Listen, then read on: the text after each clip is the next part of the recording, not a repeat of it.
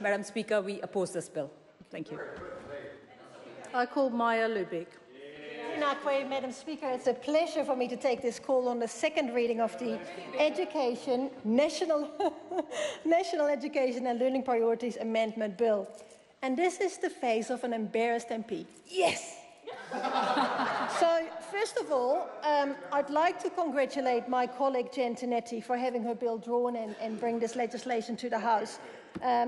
I also like to echo the sentiments from our previous speaker, Honourable Minister Jenny Salisa, with regards to Jen's long-standing and staunch advocacy in the area of education.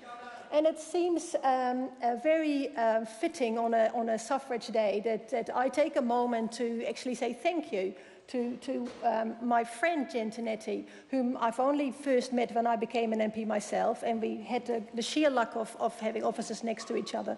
And I've learned a tremendous amount of education-related information from Jen. So I'd like to say my thanks to that.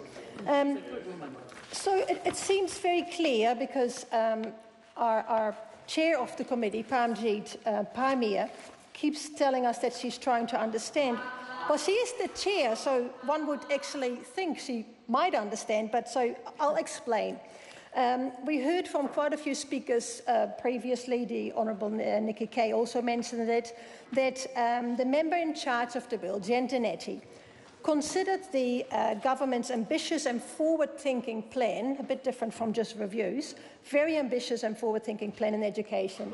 She heard the feedback from the submitters, and then she wrote to us Select Committee on the 19th of June, and she asked if it would be prudent maybe to maybe remove some of those... Do not have conversations across the House while someone is making a speech.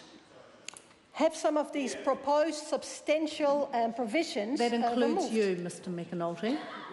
And it definitely includes you. Right. Thank you. Can we just settle, please? Thank you. My turn. Thank you. Marja Lubeck. So she wrote to the committee. The committee considered it. So Jen Tinetti didn't tell us to remove it. The committee considered the merits of her request, and we considered it was a very reasonable request. So yes, I agree. This bill changed significantly from when it first came to the House and when we had our first reading speeches. But one can't say that this bill is completely gutted, like the Honourable Nikki Kay said, and it's not been a waste of time, like the chair of our committee has said. That is because what the other side of the House is missing is that there is a crucial component of this bill that is preserved, and that is the wide consultation requirements. And these are not just a list of some extra people that the minister has to talk to. This is a very significant and important part of this bill. So I'd like to sort of go back to the beginning and talk about what this bill does, perhaps to aid to the understanding of the other side of the House. So this bill amends the Education Act 1989, and it requires the Minister of Education to consult very widely on the statement of the National Education and Learning Priorities. And for obvious reasons, I will refer to that from now on as the NELP. Currently, what the Minister does is he or she consults with a couple of teachers that they like, or maybe some of the family. And under the current law as it is, that would be completely sufficient as consultation. Now, we don't believe that is good enough. It is really important that children get a say on the education that they receive.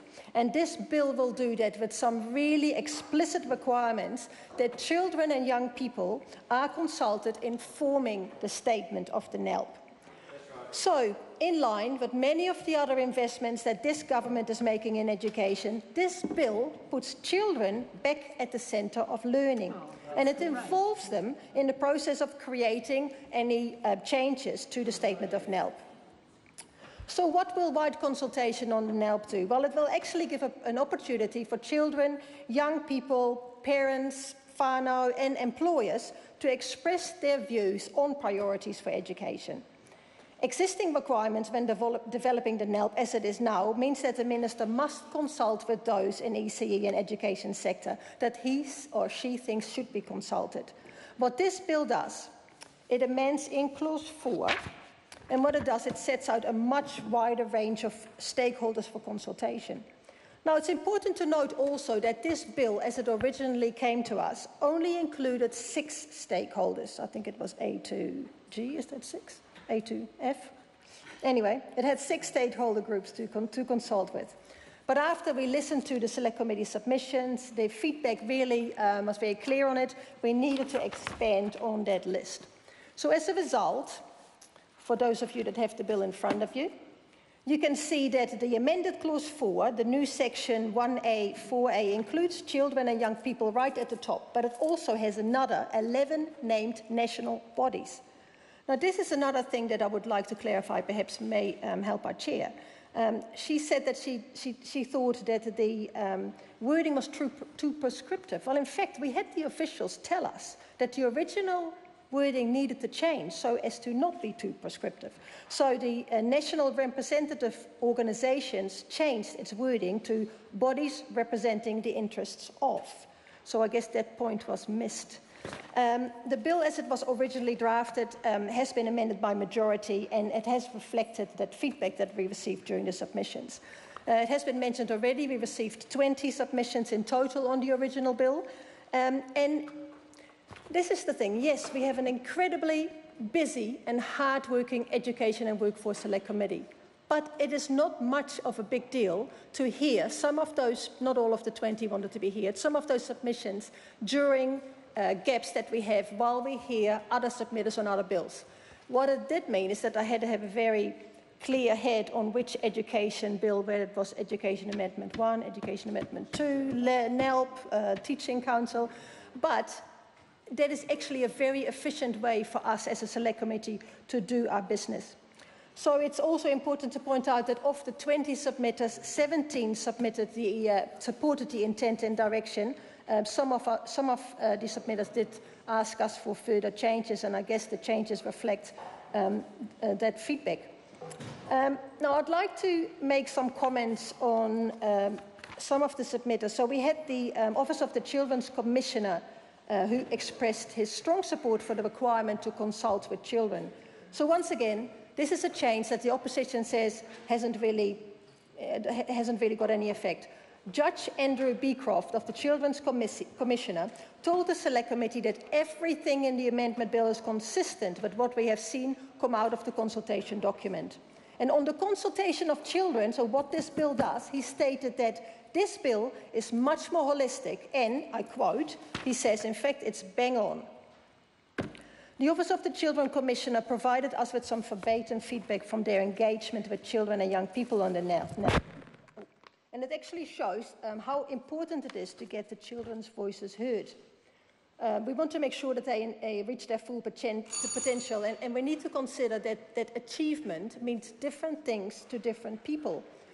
So when the Children's Commissioner asked children what achievement means to them, they had comments like, it means gaining knowledge about myself, others, and the world around me. This was from a 13-year-old student. Another student said, knowing that you're more than capable to achieve the highest of your abilities.